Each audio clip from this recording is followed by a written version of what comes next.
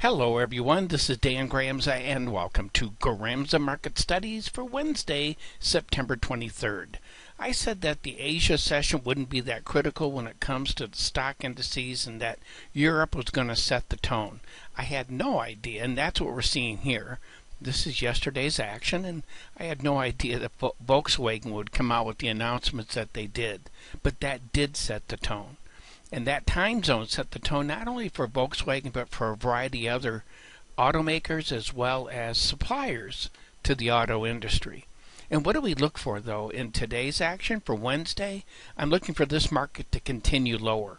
The market's going to continue to absorb this information, but I'm looking for shadows on the lows, just like you see in yesterday's action. And right now in Asia, it's a little soft, breaking a little lower and leaving a shadow on the bottom, I think makes sense. Well, the euro continues its downward movement. Right now, a little bouncy at those lows as we're finding some buyers coming into the market. This is a logical level, as I talked about in the advanced video, to see that kind of behavior, and that's what we're looking for. Down here in the Aussie dollar, we traded below that bullish level, and the difference, this bearish level, and the difference between this bearish level and that bullish level in that market is $1,050 per contract. I do look for further movement to the downside, not a dramatic move, but a move in about the same size as we saw for yesterday's action. Let's move on over to interest rates. Well, the 10-year notes slowing down a tad bit. We were looking for unchanged to higher, but actually if you look at yesterday's action, it really came right back with a vengeance based upon what we saw in the stock market. I think that makes sense. I don't look for strong follow through today. I'm looking for shadows on the highs when it comes to the 10-year notes. Now in gold, it traded below its bearish level, and the difference between the bullish and bearish level in that market for gold is $1,500 per contract.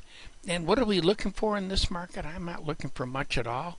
A little bit of movement to the downside, but not a dramatic move. Now in silver, it traded also below its bearish level, and the difference between the bullish and bearish level in silver is also $1,500 in terms of magnitude change per contract. And again, it's just to give you a reference for that size of movement. Let's take a look, though, what's going on in energy. Not much. I was looking for a sideways move. That's what it gave us. I'm looking for more of the same. I think this market is bearish, and I do look for that longer-term movement back to the downside. Well, soybeans, we're looking for an unchanged type day, and we had more than that. It actually breaks to the downside. Today is going to be very important. We don't want to see a rally in this market. We need to see continuation of that downward pressure if sellers are in control. Well, that concludes today's market studies. Thank you for being with me. I'm looking forward to being with you again tomorrow, and as always, take care.